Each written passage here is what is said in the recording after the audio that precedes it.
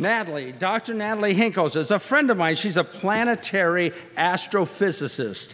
I first met her almost a year ago on this stage where we both gave a TEDx talk, and her talk was the oddity of planet hunting, the oddity of finding another Earth, and she blew the roof off the place. And my talk was about how to make birdhouses out of oatmeal boxes. So. Wasn't quite as good. So there was the TED Talk, and she was also on Wait, Wait, Don't Tell Me. You probably heard her on Wait, Wait, Don't Tell Me at the NPR quiz show. And she and her husband were featured in an episode of Life After Lockup. I think, is that right? No. That's a different Natalie. Okay. I'm sorry, I got these notes wrong. Okay, but no less than George Takei, the Mr. Sulu on the original Star Trek, once called her a trailblazer. How impressive is that? She studies the composition of stars close to the sun, which she also uses to understand the makeup of planets outside of our solar system, or exoplanets, since stars and planets are formed at the same time. Like, who didn't know that? So she moved to San Antonio a year ago with her husband and cat. She enjoys rock climbing, swimming, and drinking bourbon. And one time she reversed the order of that, and it just wasn't very good at all. It was actually really amazing. Yeah. So get ready to be impressed. This is my friend, Dr. Natalie Hinkel. Can you see the little rocket ship? Okay. You're a nut. Thank you, everyone. I really, really appreciate being here. Thank you to Vicki, of course, and the ineffable Gary Sweeney for wearing a rocket ship shirt just for me. I also wanted to say thank you to the city of San Antonio. I've only been here for about a year, and I have to say I feel like so warm, so welcome, like meeting people, going to a lot of different really awesome, cool places. So it's just been really an excellent year, so I just really appreciated that. So, as Gary mentioned, I am a planetary astrophysicist, and I will tell you this is actually a title I made up to describe what I do, because not a lot of people in the world actually do it. So today, I'm going to be talking with you about my research and the history of the biggest project that I've ever worked on. I call this Patterns in the Hypatia Catalog. I love to look at stars in the night sky and think about big patterns in the galaxy. Many scientists needle down into the details of a question, but I like to stay broad and wide, shifting my focus to learn new ideas and apply methods from fields other than my own. While this may be more difficult, it allows me to understand the events in our universe that made stars the way that we see them today. How is the star moving? But also, how is it formed and what is its composition?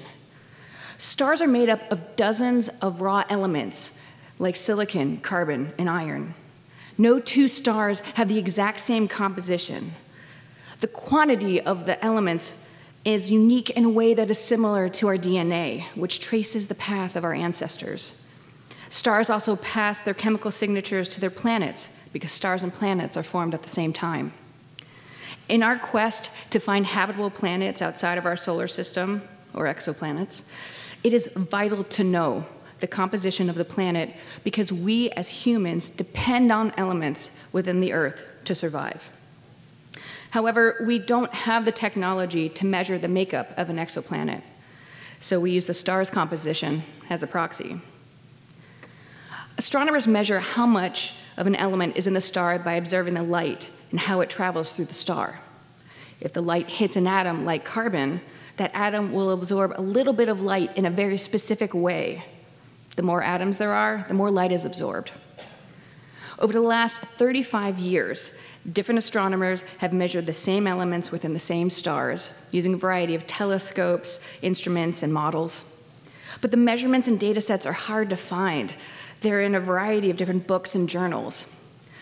Without one repository to house all of the data for thousands of stars, it's impossible to get a sense of the bigger patterns. So in 2010, as a graduate student who was new to this field, I decided I would make a change. I would build a massive data of elements and stars that anyone could access. This was not a small task. It took me 6 months just to find 50 data sets.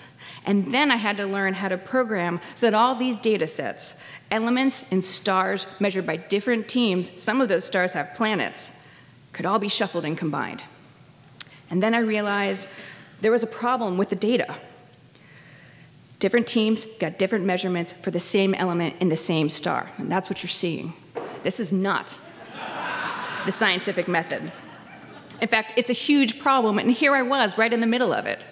So I studied the data closely and found a few ways that we could get everyone and all of the data on the same page. I wrote up all of my results in a very, very long paper.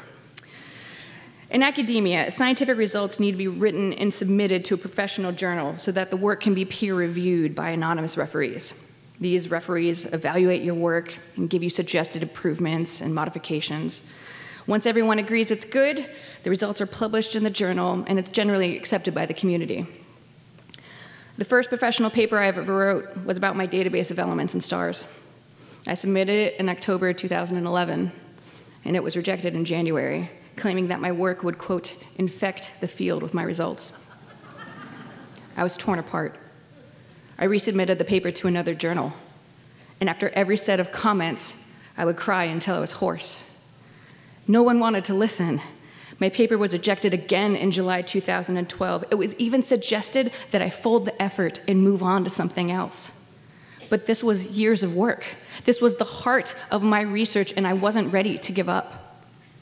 In 2014, I was invited to a conference to give a talk describing my database and what I had uncovered. I stood in front of 400 people, of my colleagues, and I was petrified. But I outlined for them the problem. See, the data didn't match. You can see it for yourself. It should be the same, but it's not. And at the end of my talk, somebody stood up and said, "Thank you. Thank you for your work. This is so important." Maybe it took forcibly showing people my results, because a few months later, my paper was accepted. The anonymous referee turned out to be one of the fathers of my field, and he believed me and helped me to get my research published. I was so ecstatic, I had not one, but 2 sushi feasts. Finally, all of my programming and cross-correlating and analysis and hard work and sleepless nights and tears and persistence and determination to not give up on something that I knew would make my community better, it had worked. So I let my accomplishments simmer. I celebrated my victory as much as I mourned my losses and my rejections. But soon I realized that with hundreds of thousands of element measurements and stars, people had no way to access it. So what I needed was an online database. 2 years and 1 false start later, I met a wonderful web developer named Dan Berger. He helped me get astronomy's first multidimensional database, the largest collection of elements within stars near to the sun, online, so it's available to anyone. My database is called the Hypatia Catalog. I named it after one of the first known female astronomers. Hypatia lived around 400 AD in Alexandria and was a force to be reckoned with. She was bold, independent, smart, and well-respected by everyone, both men and women. She was determined to be the person she wanted to be, and I could understand that. I hadn't set out to walk through fire, but when I realized that that was what it took in order for people to listen to me, for them to see what I was seeing, I didn't back down.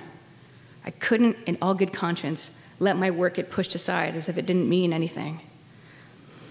I knew that it was important to study the big patterns within stars and the data itself, but I didn't anticipate I'd get to watch the patterns of people. My field is shifting now. People are working together to truly understand the composition or DNA of stars in an effort to trace out the history of our galaxy and find planets that would be habitable to life as we know it. Thank you. Great